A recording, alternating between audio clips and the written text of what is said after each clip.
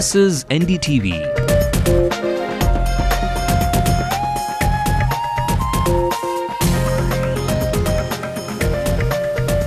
And you're watching Ndtv-Hindu.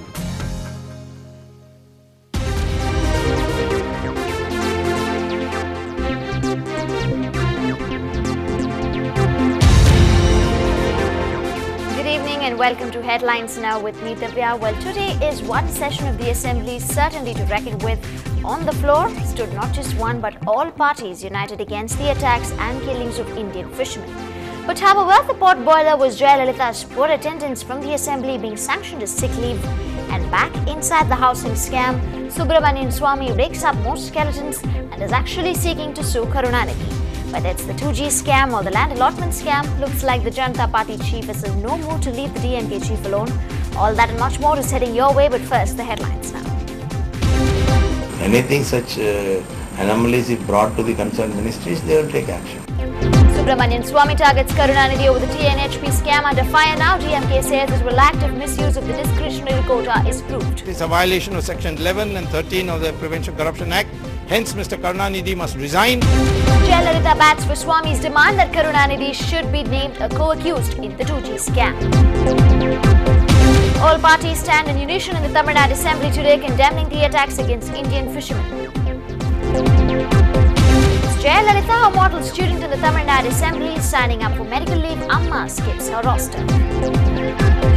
This young couple from different castes fell in love and got married, but now they seek police protection, fearing threat to their lives by their own families. வீட்டில் ரொம்ப கொடுமை பண்ணாங்க, அடிச்சாங்க, சித்திரவதை பண்ணாங்க, கொன்னுடுவேன், அவனை கல்யாணம் பண்ணிட்டா கண்டிப்பாக அவனை கொன்னுடுவேன் அப்படின்னு சொல்லி ரொம்ப மிரட்டினாங்க.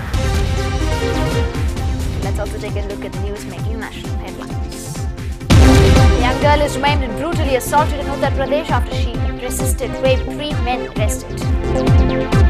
BJP asked the Prime Minister to clarify on reports that ISRO caused a loss of 2 lakh crore by favouring a private firm for spectrum. It is wrong to link terror with any religion, says Pakistan Foreign Secretary Salman Bashir. Pakistan's former President Pervez Musharraf is named as an accused in the assassination of Benazir Bhutto. Ahead of Pranab Mukherjee's meet with the all parties to break the 2G deadlock, the Lok Sabha Speaker indicates a debate on JPC. And pacer Praveen Kumar will miss the World Cup. He has been ruled out due to an elbow injury. Well, a top story tonight. Janata Party President Subramanian Swamy is continuing to pull the rug from under the Chief Minister's feet. After targeting Karunanidhi on the 2G spectrum scam, Swamy is now seeking to sue the top man of the state, Karunanidhi. Swamy wants the Tamil Nadu governor's sanction to prosecute Karunanidhi in a land allotment case. Subramanian Swamy contends that the Chief Minister should be held responsible for his government's misuse of a quota that allows it to give free homes and plots of land to deserving candidates, largely to those who engage in social service and do not own any homes in the state. Under fire now, the DMK says it will act against anyone who misuses the government's discretionary housing quota. And on record, the government says no mistakes were made and that it followed the norms of the previous government led by the AIADMK's Jayalalitha. Yes, whatever, almost all the governments have followed the same norms. So no violations in that? No violations. Because one specific thing he is talking about is how many senior officers and bureaucrats, although they own property in Chennai, although they are wealthy, they have been granted houses, which he says is a major violation. No, that it is on the declaration of the individuals that we allot plots. Government is not going to verify every applicant whether they own a plot or not. It's not the government's job. They give a declaration, and on the basis of the declaration, the government allots plots.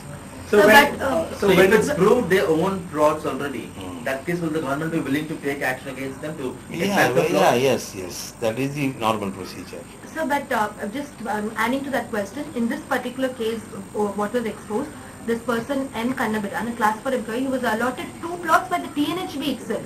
So, which means there is no need of verification or declaration from the beneficiary. The TNHB itself voluntarily has allotted 2 plots to him. That's also the case of Ms. Bhanumati. So, how is that possible? Yeah, that is if it is brought to the notice of the Housing Ministry, they will take action. So it was brought so far, nothing has Yeah, we will happened. see. I don't know how they have felt, but anything such anomalies if brought to the concerned ministries, they will take action. However, critics of the DMK, including Swami, say bureaucrats and police officers were the ones who were benefited and that every norm was violated. Fixed rules on what can be done. For example, if you have a plot in Chennai, you can't get it. If you are a high income person, you can't get it. He has violated every rule under that and allotted it to his favored few. And this has become very suspicious. It's a corrupt act. It's a violation of Section 11 and 13 of the Prevention Corruption Act. Hence, Mr. Karunanidhi must resign, as also he must be prosecuted. I have given names of people who don't deserve to get it, have got it. Well, you will read it. You say it includes civil servants, it includes judges, it includes police officials, it includes a very variety of people.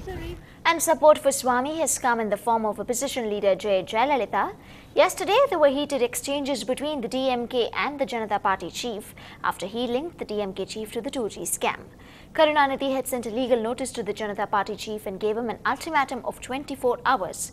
But Swami was far from retracting his statements, and now the AIADMK chief Jayalalitha says she fully backs Swami's demand in court that Karunanidhi should be named as a co-accused in the Spectrum scam. In his statement, Jayalalitha says that the very fact that Karunanidhi is backing tainted Minister A. Raja's muggy deals itself is a clear indication that Karunanidhi was one of the biggest beneficiaries of the 2G scam. Moving on, attacks against Indian fishermen is what dominated the Tamil Nadu Assembly session today, and for once almost all the parties were unified in condemning the attacks. Unlike the pre-budget session, when the opposition walked out in protest, this Monday saw quite a lot of active debate within the House. And regarding the other issue, the fishermen issue, there are a lot of killings and other onslaught of violence against the Tamil Nadu fishermen. And we have suggested to the government that immediately they should initiate for joint patrolling with the Sri Lankan Navy and Indian Navy. That will be the logical step to give the necessary protection which the Tamil Nadu fishermen have been yearning so far. The debate on recent killings of Tamil fishermen allegedly by the Sri Lankan Navy engaged almost all parties. While the DMK regime had already strongly condemned the killing of fishermen in its interim budget on Saturday, members still raised the issue. தமிழகத்தில் மீனவர்கள் தொடர்ந்து இலங்கை அரசால் படுகொலை செய்யப்படுவதை கண்டிச்சிருக்கோம். இந்த படுகொலை தடுத்து நிறுத்தப்பட வேண்டும், அதற்கு உரிய நடவடிக்கையை மத்திய மாநில அரசுகள் எடுக்க வேண்டும் என்று சொல்லியிருக்கோம். As expected, the opposition turned its gun on the interim budget, particularly on the issue of accumulated debts. From 57,547 crore rupees on March 31, 2006, the outstanding debt is expected to be 1,01,541 crore rupees by the end of this fiscal. The government defended itself spiritedly, claiming that its interim budget met all the central norms. In Chennai with Peer Mohammed, Divya Kumar for Ndtv-Hindu. Well, elected members have to mark attendance like all of us do in our schools and colleges and offices. They too need to have attendance for a prescribed number of days. But what happens if there is a shortfall or a real danger of falling in attendance? Well, learn from our opposition leader Jayalalitha. She has a reputation of having been a model student in school, never missing a single class. But opposition leader Jayalalitha is now unlikely to get gold stars that her school teacher would probably have given her. She did not attend the assembly session for even a single day since March last year. Rules state that at least once in 60 working days, a member should attend the assembly. Even entering the lobby and signing the register qualifies as attendance. But Jaya did not even do that. The new assembly complex is the reason for Jayalalitha's poor attendance.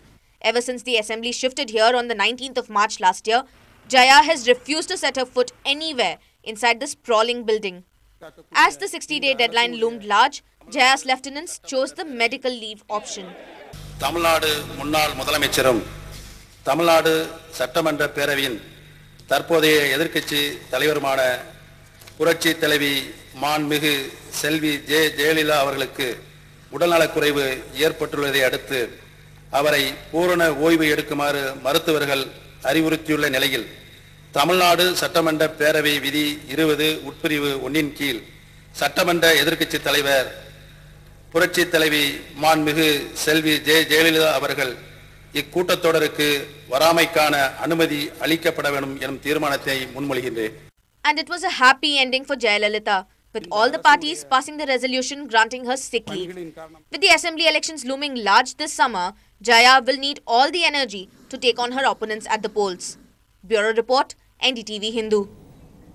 And another spectrum scam enters the bandwidth. Will the 2G scam be eclipsed by this massive revelation? Find out when we come back.